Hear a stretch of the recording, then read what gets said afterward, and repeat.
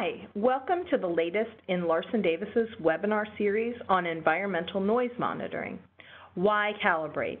Understanding the calibration check and the importance of annual recalibration. I'd like to start by just giving you a bit of background about myself. My name is Carol Case.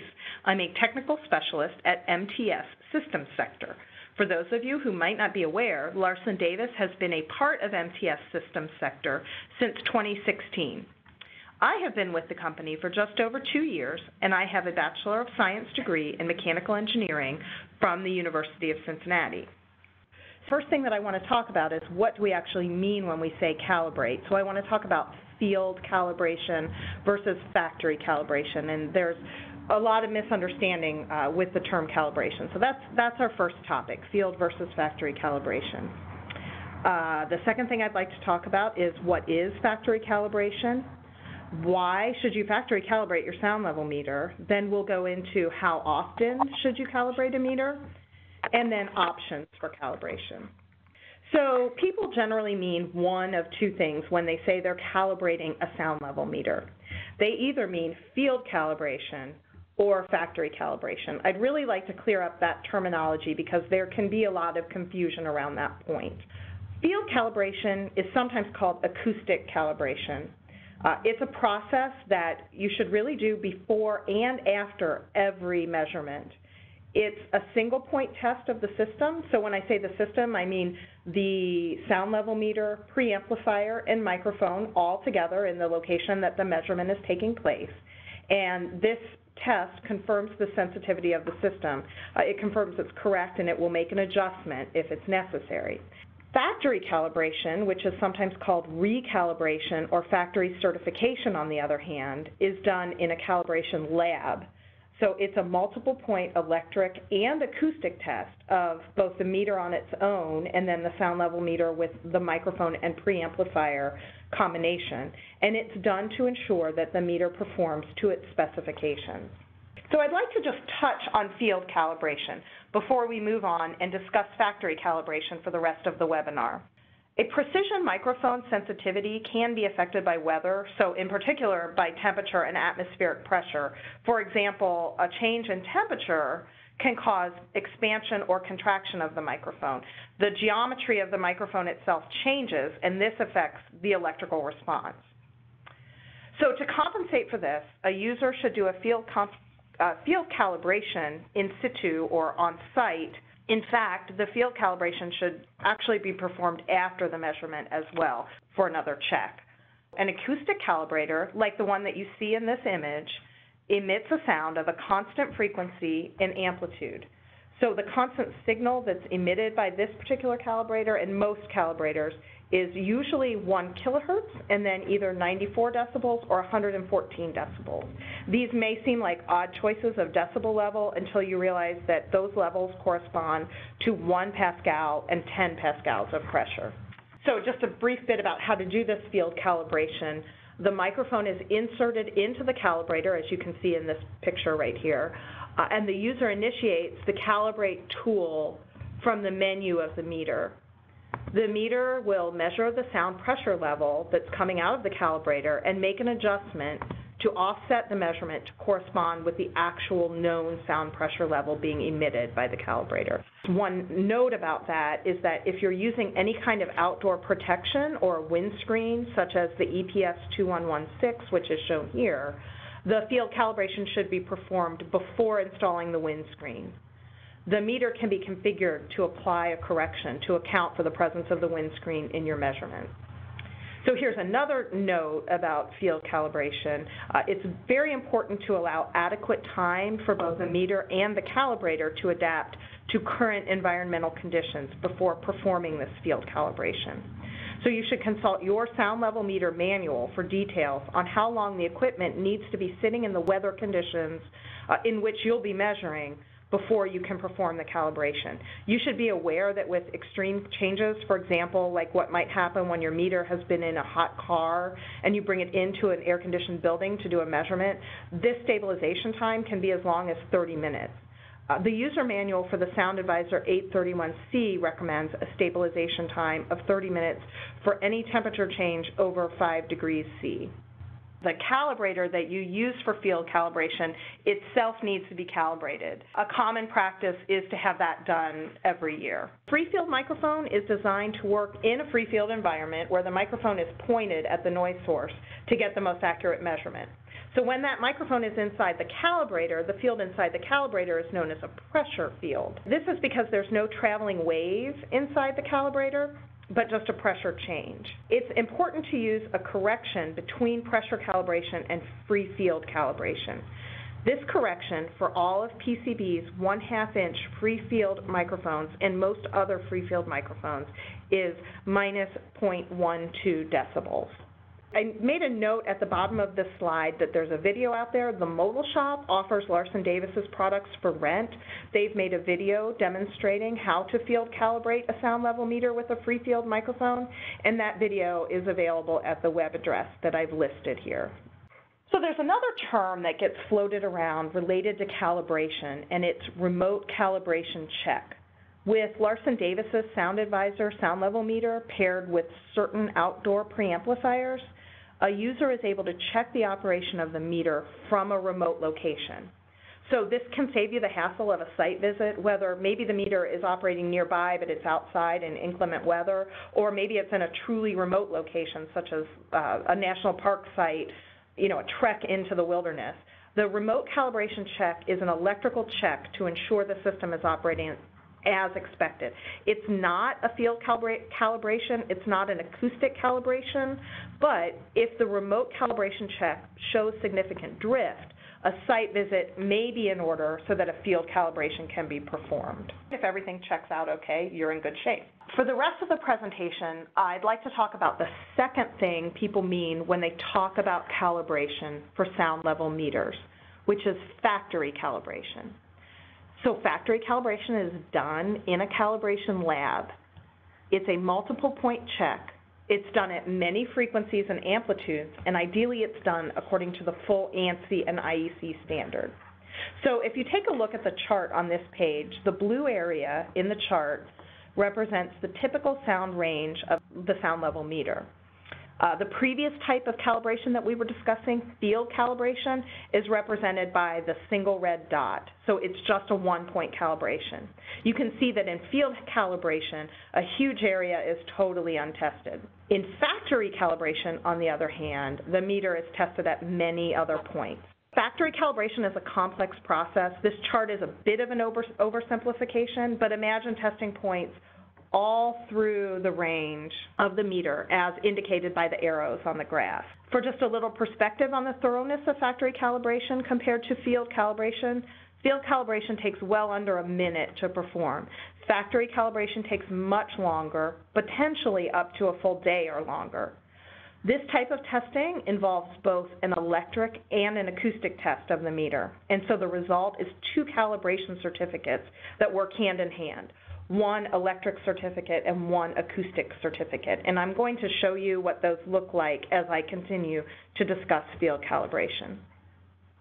So this is part of an electrical calibration certificate. It's just part of the calibration suite of data that's available. This particular certificate is 21 pages long, but I did just want to give you an idea of what one looks like. So for the electrical part of the factory calibration, the sound level meter is paired with a microphone impedance adapter. That adapter mimics the electrical impedance of the microphone. We use a function generator to send a variety of known signals through the system so that the actual output can be compared with the expected output. A frequency sweep is done at several different amplitudes, with frequencies tested ranging not only through the specified range of the meter, but actually also below and above the specifications of the meter. So in factory calibration, we're verifying the performance of the meter over the widest spectrum of operating conditions. The charts that you can see in this calibration certificate, you can see that there are charts with the actual error in blue dots, comparing that against the upper and lower limits of error in green. In addition to the frequency sweeps, full and 1/3 octave band filters, slow, fast, and impulse detectors, overload detectors, gain, noise floor, and more are tested. Now, in the acoustical portion of the factory calibration, The meter is tested with a particular microphone and preamplifier combination, much like happens in field testing. That microphone and preamplifier are always noted in the calibration certificate, and this testing happens at a number of different frequencies. So this is similar to the single point field calibration, but it includes more testing points. So note that in the case of Larson Davis's calibration services, a full microphone calibration sweep is also available, but that must be ordered as a separate service. So I'm going to talk about a couple terms now. I mentioned that factory calibration can help define the level of uncertainty of a meter's measurements. And uncertainty refers to the confidence that the measurement reported on the sound level meter is actually right. Factory calibration can help you understand the level of uncertainty of your measurement results. Often we report a measurement with a plus or minus value. For example, a sound level might be 62.1 decibels plus or minus 0.2 decibels. Uncertainty might sound like a bad thing, but in reality, there's always some uncertainty, so understanding the uncertainty of your measurement helps you have more confidence in a quality measurement. An accreditation body approves the uncertainty of a calibration to assure that there are quality measurements according to standards. Another word you'll hear tossed around is traceability, or NIST traceable, where NIST refers to the National Institute of Standards and Technology. So what is a traceable measurement? When I'm talking about traceability, I mean that I know that my measurement is good because what the calibration lab used to measure and test my instrument is good, and so on. So when I say my measurement is traceable, I mean I can relate that measurement back to a primary international standard through an unbroken chain of calibrations. When you see that a calibration certificate says NIST traceable, it just means that the measurements have been validated through calibration all the way back to the National Institute of Standards and Technology, or NIST standards. Okay, so that was the what. Why would I want to send a meter in for factory calibration? Well, same as any other precision instrument, it is possible that the performance of a sound level meter can degrade over time. It's important to factory calibrate for a check that the meter is still in good condition. When the meter is regularly factory calibrated, the data that you've taken with the meter is more credible. When you present data to your customer, they can have confidence in it because they know your instrument is in good health. So the risk of measurement error is reduced, and the factory calibration can help document the health of the meter. And frankly, a big reason for regular factory calibration is that noise regulations often require it. So if you are trying to comply with a noise regulation, part of that compliance is usually having your meter regularly factory calibrated. An example is the 2005 Noise at Work regulation in the UK, which requires yearly calibration.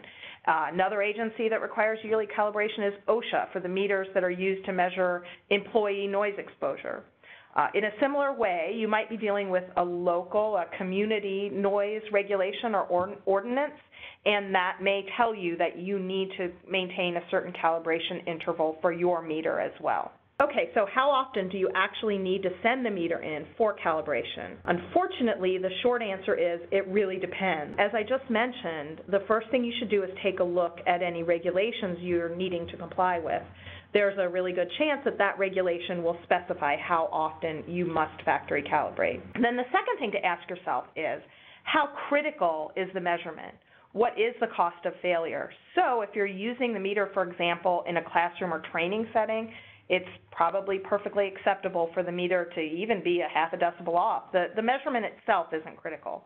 If, on the other hand, you're deploying your meter to a remote location and you're leaving it there for a couple weeks or a month, such as happens often with noise monitoring in the National Park Service, you can see a picture of that in this slide, you want to know that your meter has been factory calibrated. You want to get the results you want the first time. You definitely don't want to have to run that test again. It's the same idea if you're a noise consultant who's only been brought to a site for one day. You don't want to have to come back to town to make that measurement again. It's good to know that perhaps the most critical measurements are those that are used for legal purposes. So if your measurement is used in a legal proceeding, one of the first things you will be asked is, when was the equipment last factory calibrated? So you need to be ready to answer if someone calls into question the validity of your measurements. So another thing in deciding how often to factory calibrate that you should take into account is how the meter is being handled. So you might use your meter in a laboratory setting, while an acoustical consultant might carry it around in a truck and use it outdoors on a daily basis. You can see the bottom picture here. I had taken the meter up to our family cabin and used it to make some recordings of loon calls, and the meter sat in our boathouse with a dirt floor while the measurements were taking place. The microphone was outside, but unfortunately maybe that was an example of rougher handling. My point in all that is just to say a meter that you're using in laboratory setting probably has different calibration needs than one that's handled more roughly and exposed to a dirtier environment. One thing to take note of is that ANSI, ISO, IEC standards are very clear that it's the responsibility of the end user to determine the appropriate factory calibration interval under the requirements of that user's own quality system. In other words, we actually can't tell you how often you should factory calibrate, so you need to check the regulations, think about how you use the meter, and ask yourself how critical are your measurement results. Having said all that, the reality is most experts would tell you it's good practice to have your sound level meter factory calibrated every year. So on to the final point, how or what are the options for factory calibration for a sound level meter? So I've already said you send the meter off to a calibration lab, but it is important to note that not all calibration labs are created equal. So not all labs are ISO 17025 certified, and not all labs test to the full standard for sound level meters.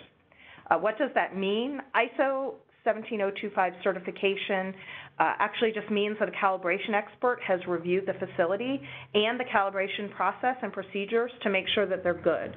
It says that the lab and the services are technically competent. Your calibration lab at Larson Davis is ISO 17025 certified through the accreditation body ACOUSTIC. So before deciding whether or not you should use a particular lab, ask, and you can ask the lab itself, are you ISO 17025 certified? Is the accredited lab testing to the relevant sound level meter standards? Do you comply with everything that the standard requires? You can even ask for a sample calibration certificate so that you can see what you'll be getting. And then one final note is that Larson Davis does offer a service known as Cal Plus. So I want to show you here just a quick rundown of the benefits of Cal Plus. So it's not only that this option meets the sound level meter standard, we're ISO 17025 certified by ACOUSTIC, we actually provide some additional benefits as well. So we do offer 10 business day turnaround with a rush service available. If you send in your meter and there are any firmware upgrades that have happened since the last time we've had it, we offer those free, and we'll update your meter to the latest version whenever that's applicable. Your labor warranty will be extended for 1 year. Any worn consumables will be replaced at no additional charge.